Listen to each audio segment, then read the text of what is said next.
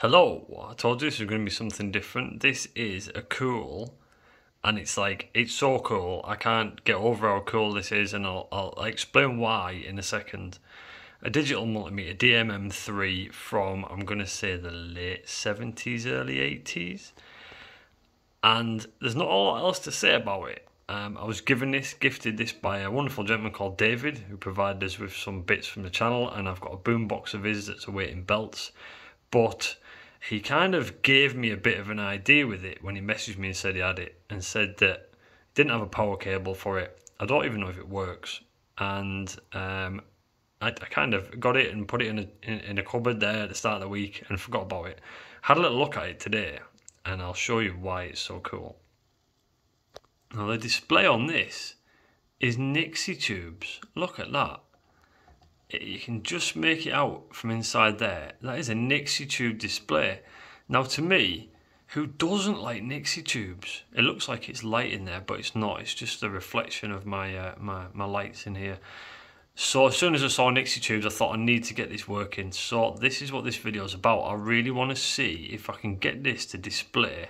Hopefully I can use it alongside my oscilloscope, because it just looks cool. So I'm going to open it up, and I explain why I need to open it up.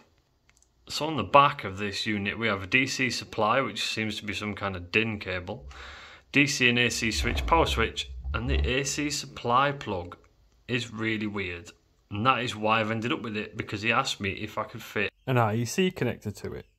And then it kind of got to the stage where I went, look, you can just have it, do what you want with it. So what's the first thing I did?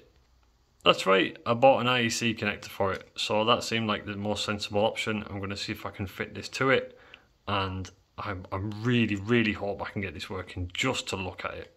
So for those who don't know, IEC connector is a bog standard kettle lead in the UK. This is what 3-pin plug plugs into. And on the back we've got live, neutral and an earth. So I'm hoping that there's room in the back of this to perhaps make a little space and attach this. So let's have a look. Now I don't see a lot of point in making a guide video to this, because I can't imagine there's many people who have one of these lying about who want a guide on how to do what I'm doing with it. But I just thought I'd make a little video as I make the little modifications. So the whole thing's held together with these big long screws here. I'm not a fan of test equipment and taking it apart, because sometimes there can be some crazy high voltages in it. This hasn't got CRT or anything on it, so I presume it's just test equipment. I'd like to think really that I can kind of calibrate it as well. There are some calibration points seemingly on the side. Maybe I can find a power supply, test it with my digital multimeter, and then see if I can get this to display around about the same voltage and make it almost useful or semi-useful. Let's see. I'm not entirely convinced as to how accurate it's going to be, but let's take this thing to bits and see if there's space for this connector. So once those 4 screws are out, it would seem to me that the whole thing just kind of separates. Notice how it sounded easy. Whoa, look at that. I love old electronics. And I imagine if you're on this channel you also love old electronics, but that is old electronics. There is a number there, 31959, AC-DC converter and switching unit assembly. I'm going to avoid putting my fingers or my face inside this, just in case there's any caps that are charged, but it's been sat around for a long time, so hopefully there won't be. Alright, this plug on the back is pretty well labelled. You know, the live and neutral and stuff on the back of it is labelled exactly as I'd expect, so it should hopefully be a case of perhaps if I can Dremel into this case and make the correct hole, there'll be enough room on the other side for me to fit the plug. So this plug is removed by a nut on the back, just by loosening it, and I'm going to fit it around this way. I believe I'm going to put the earth on this side of the chassis. There seems to be a little bit more room on this side, which will allow me to fully isolate these points and get them in there and make sure that they're not touching any of the chassis or anything like that. So the first job is to remove this old plug, pull it through and remove the wires. That took some doing. It's clearly been on there for forever, I would suggest, actually. Once I get this this nut off, I think I'll be able to pull that through. see, and then we can rewire. So just while this is loose on the bench, I want to protect these Nixie tubes because there's absolutely no way of providing a replacement. So I've just kind of taped that front in place. Hopefully that'll give me adequate protection from myself. Alright, so that's off, and that can go into the parts bin if I should ever need it, seeing as I'm a bit of a hoarder. Just because it's cool. I think that's kind of Bakelite. What does that say on there? Yeah, Bakelite, BL. Pretty cool. Right, with that removed then, this is about a 1mm thick bit of mild steel, zinc coated steel. It's riveted in place. As much as I'd like to try and remove it to work on it, I might have to do it in situ. For some reason it's screwed on that side, but it is riveted on that side. So I'm going to try and make myself a template for here and find the ideal place to fit this. I think I'd like the earth. You can see through there, there's kind of a circuit board dead smack in the middle. If I can, there you go.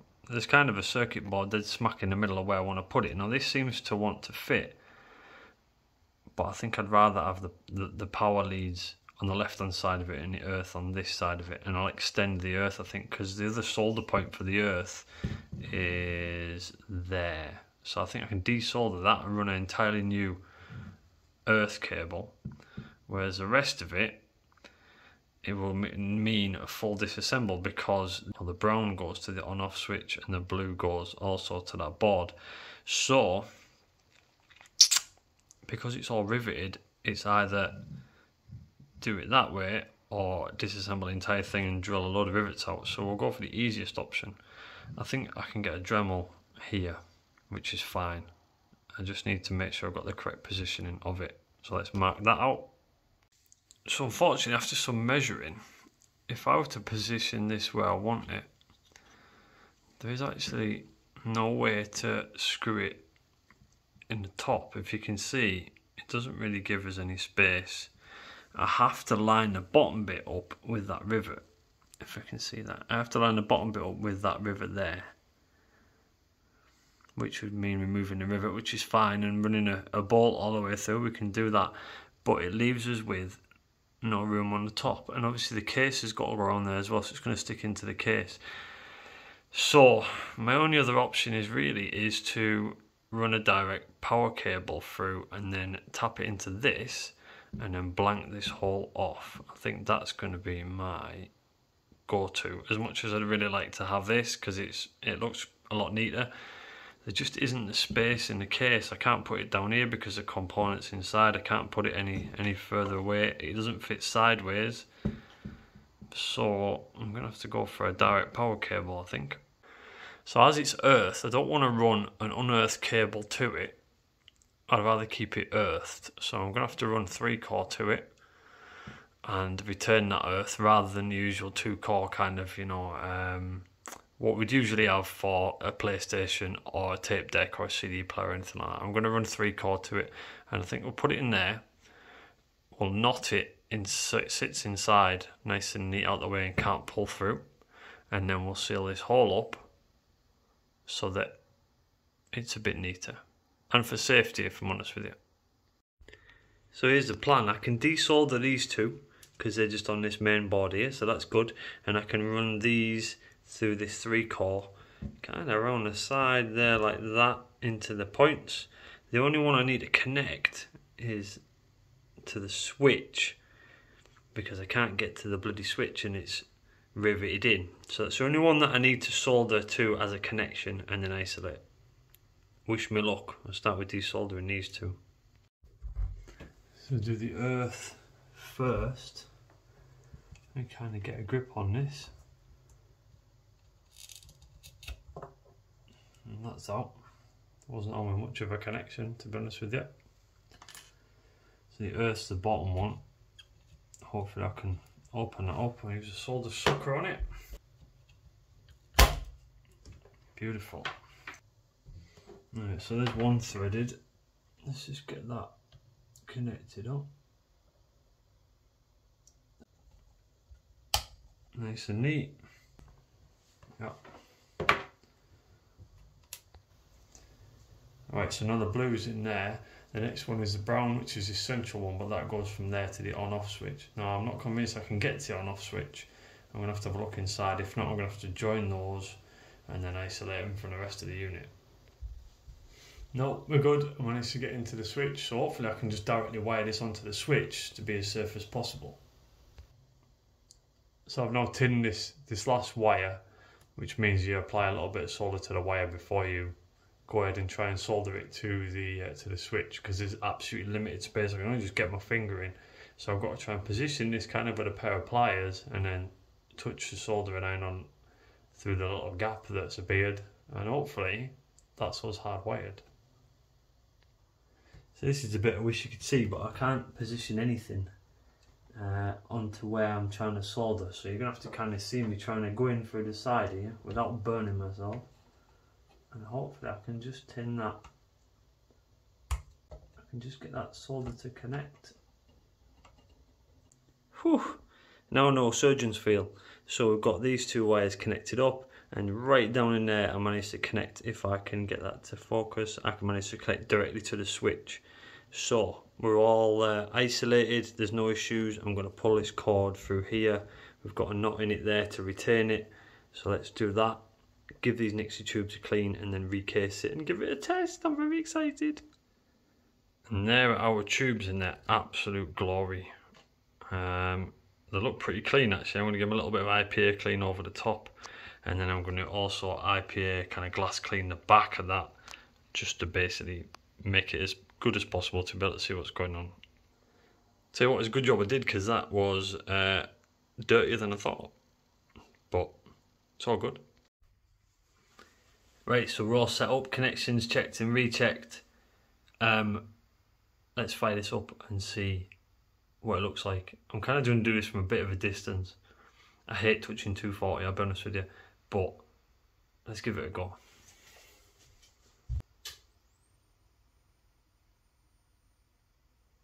Oh my god, look at that. It's really difficult to actually see it on the camera, to be honest with you. It's giving off a bit of a whistle.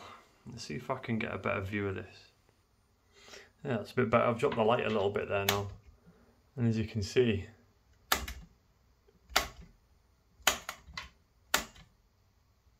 oh man, this exceeded my expectations. That is cooler than I thought it was going to be. Oh my god. Impedance is going crazy as it just resets. DC, get plus or minus on DC as well, lit up. That's pretty cool. Wow. I am absolutely ecstatic with this. Right, now it's time to test something, I suppose. I'm just going to input my probes, if I can actually input some probes into this. Yep. It's funny, they're kind of like wire connectors as opposed to banana plugs, as we'd call them, I suppose. Let's find like a battery we can test. Alright then, so we are in DC, as it says plus on the top there. That's pretty cool. And I've got a AA battery. I'm just going to test this now. So it's a negative pole on and a positive coming on. 1.6 volts, look at that. As near 1.59 as near as, damn it. Exactly what you'd expect from a AA battery. So it works. And those tubes are absolutely gorgeous. I'll try and zoom in a little bit closer if I can while they're working. It's really difficult to capture it actually, but let me have a go. Sorry for your eyes there. This is really difficult to capture because it's so bright. It's just kind of settling down now. I put millivolts on and it's just settling down. But yeah, I'm really happy with that.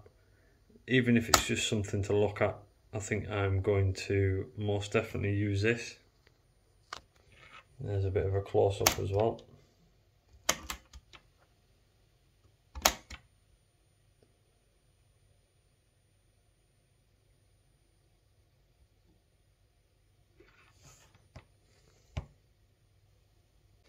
So there we are, bit of a daft little one, this one. Nothing as simple as just providing power to something and it works. It's actually really satisfying when these things happen.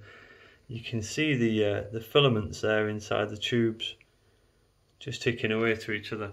I'm really happy with this. I'm going to stick it on top of my oscilloscope and have a play with it. But if you like my videos, please like and subscribe. This is a little bit different than what I usually do. Something really, not really that in depth if I'm honest with you, but I'm really happy with the end result. So have yourselves a good week and I'll see you soon.